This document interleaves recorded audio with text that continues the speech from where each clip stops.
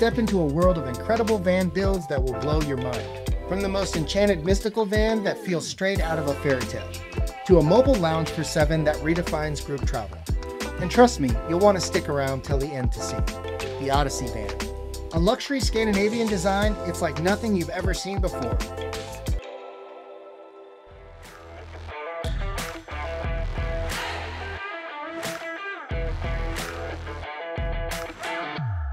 This is Patrick in New Jersey's Outdoor Adventures YouTube channel. Very happy to have Anthony back on the channel. You remember the last time he was on the channel, he had that English cottage camper van?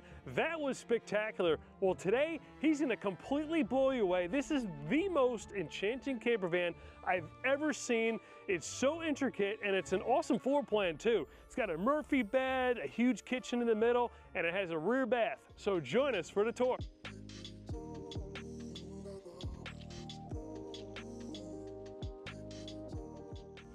Welcome back. We got a new friend with us. This is Left Eye. She's my companion.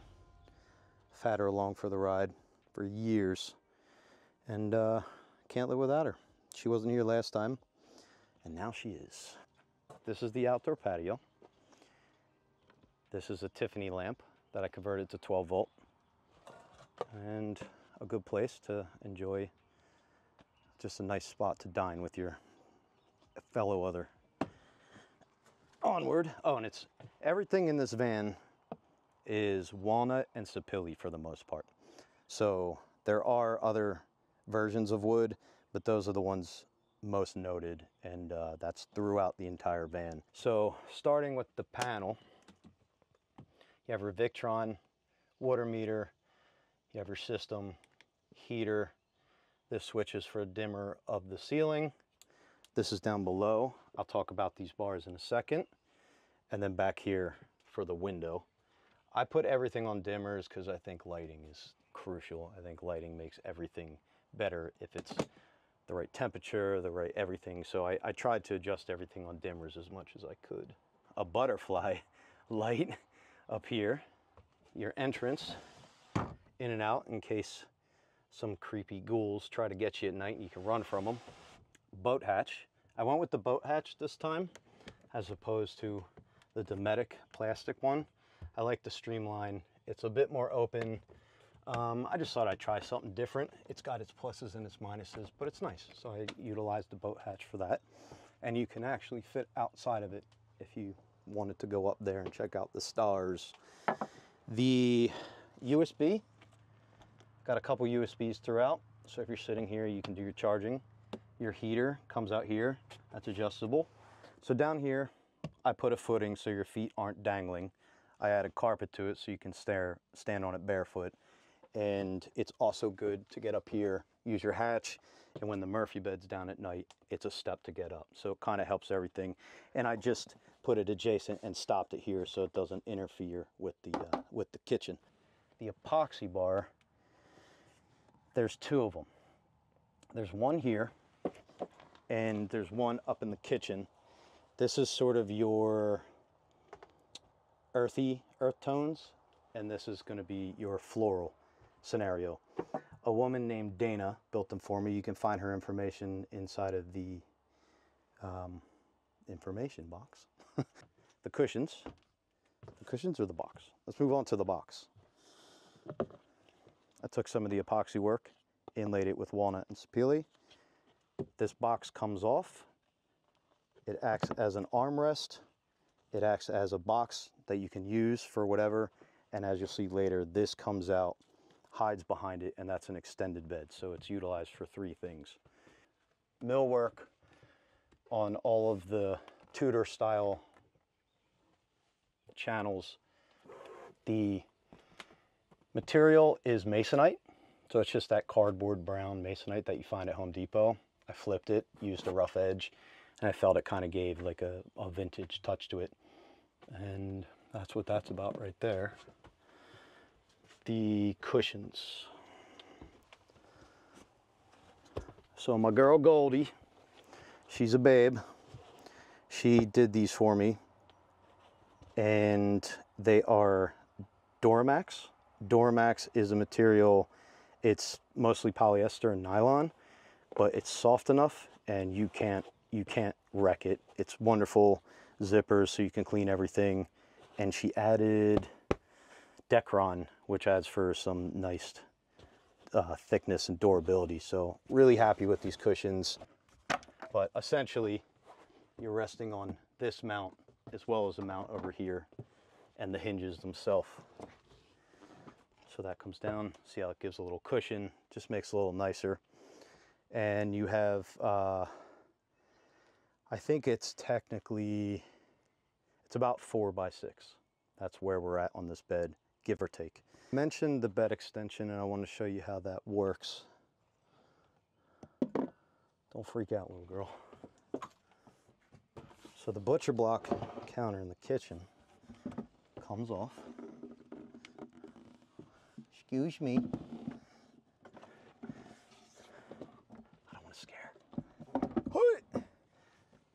So this goes here. This comes up. These attach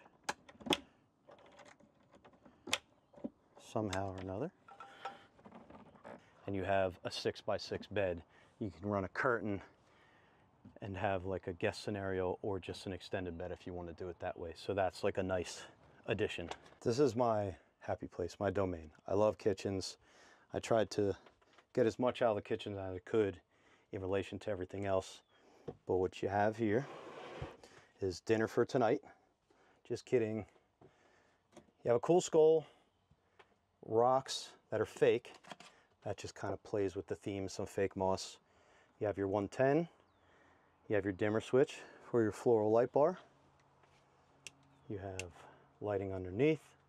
And then these 2 switches are for the outdoor warm and cold. Open concept. The dishware itself kind of scattered through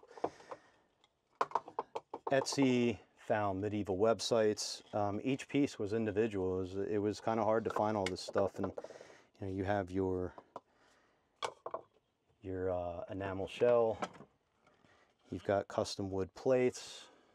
It's a silicone movable faucet, hot cold,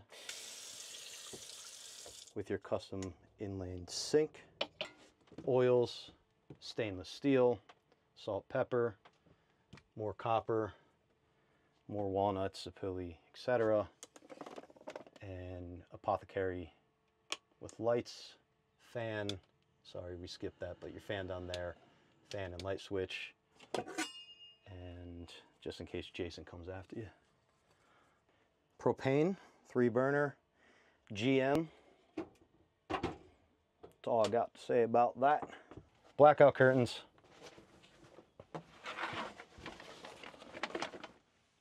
This is the Velvet air conditioning system, 12 volt. It's nice.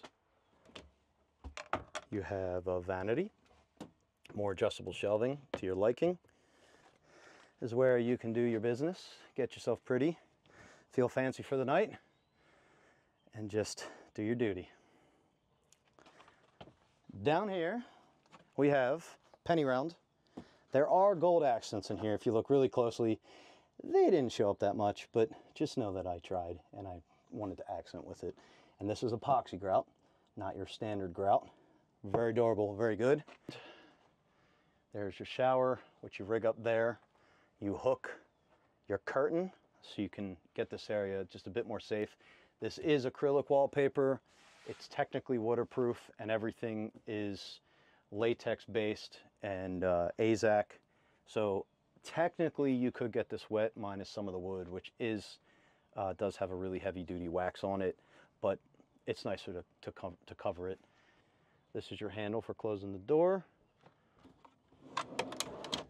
with your Trelino kitty litter style human toilet, 500 pounds.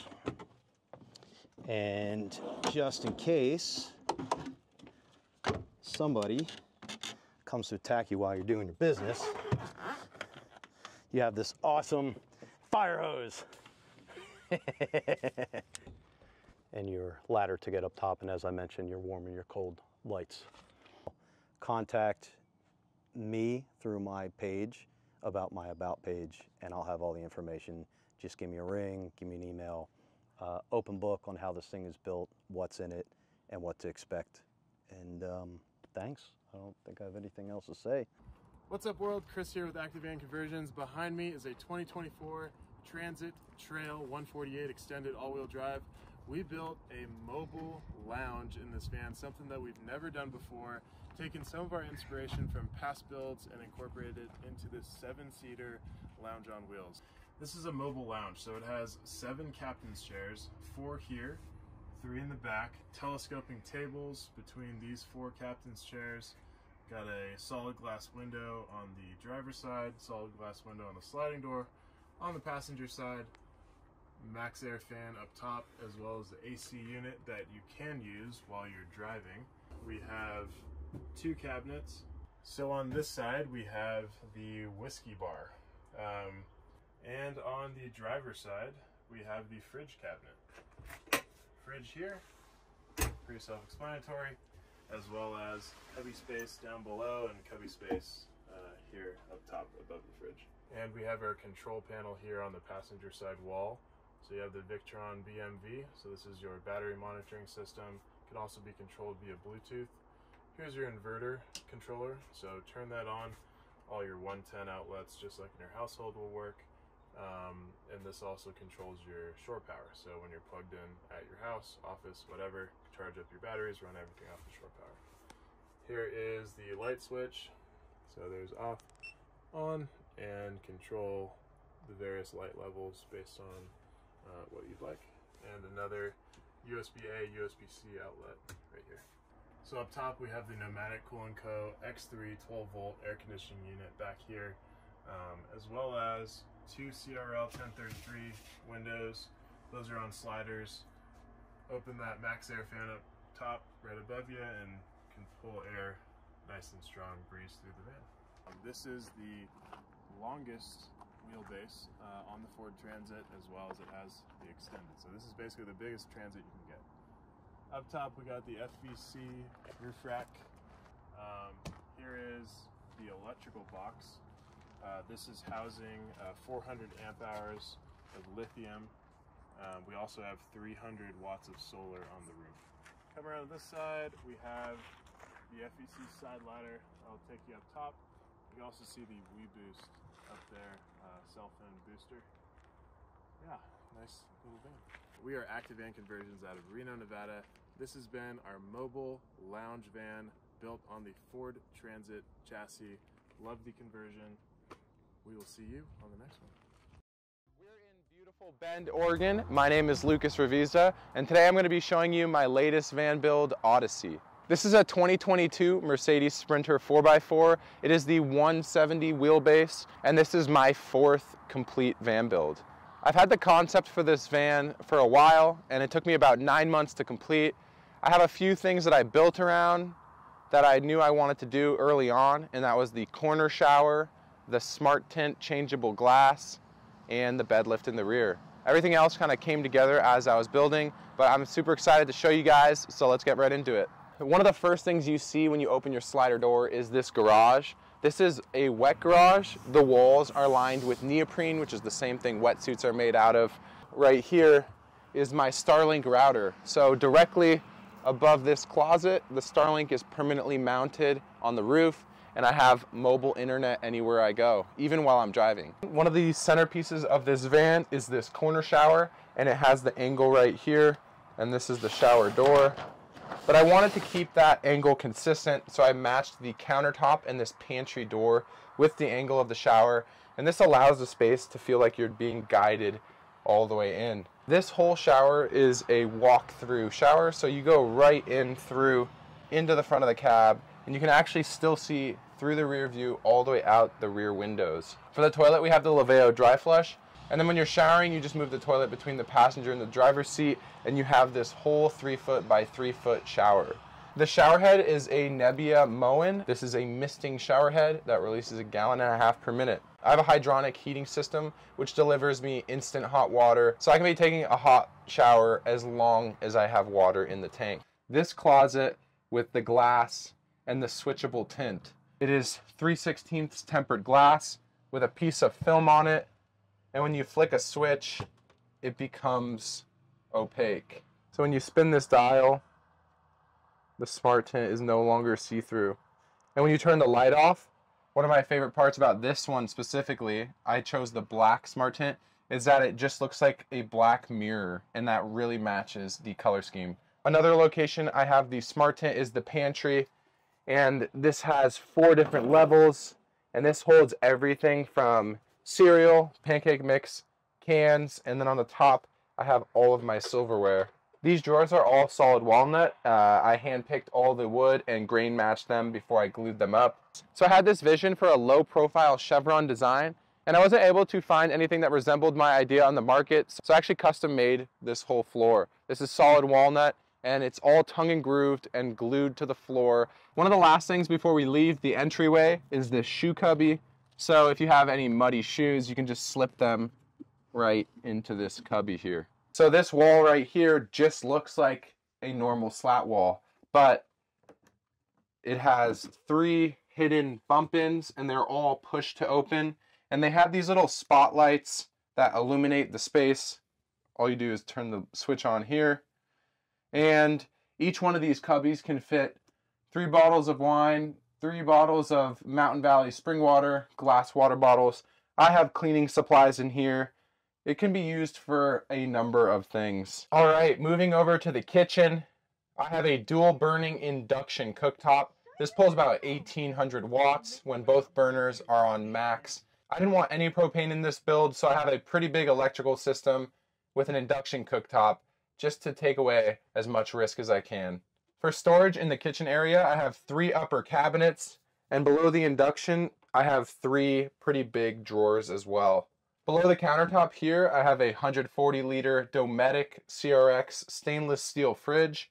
All of the other windows have a magnetic blackout cover. This was the only one that I custom framed myself, so I had to come up with a shade on my own, and that's how I came up with this sliding shade. Just across from the induction, I have the sink. On the left here, we have a 3-stage filtered water spigot, the Moen faucet. This thing reaches around the whole sink. A little soap dispenser, and then this is a 15-inch by 13-inch black stainless steel sink, all-in-one oven. This thing does everything from dehydrate, toasting bagels, air frying, bakes, broil, reheating. It really just does everything. Below the sink is the trash can. This is a 7-gallon trash can, so plenty big for what you're going to need in this van. Right now we're going to dive into the heating and the cooling systems. I went all out with these two. For heating, I went with Rixon's, and this is a hydronic heating system that does everything from heat the floors, instant hot water, and hot air. I can even preheat the engine if it's too cold out, and while I'm driving, I can trap the engine heat as well because I'm tapped into the coolant lines in the front of the engine bay. I have PEX lines going through the floor with heat transfer plates all the way under all these cabinets, under all the plumbing, and under the shower. So nothing's gonna freeze, and when it's really cold out, you can still step in the shower and have a heated shower pan. For the cooling system, I decided to go with the Cruising Comfort Icebox, and this is a 12-volt air conditioner. I have 2 fans underneath the van. I have the compressor under the sink, and then the evaporator, which blows the air right in this bench. I am 4 for 4 for doing a Happy Jack in my build. This time I decided to shrink the bed length and increase my counter space, and I was able to do that because I have capsules on the outside of the van, which gives me an additional 9 inches of sleeping. So the bed comes down, sits flush with the backrests, and you sleep side to side, 6'9". Passenger seat, I have 2 extra blanks that fit in between the aisle alongside the lagoon mount, and these blanks wedge perfectly in to fill the rest of the space. This is also a huge bed space, and I'm 6'1", and I can sleep here comfortably. And now we have the third orientation, the bunk beds. So you can stop the Happy Jack at any height you need, throw the kids upstairs, and then you can sleep comfortably right underneath. That's about it for the inside of this van.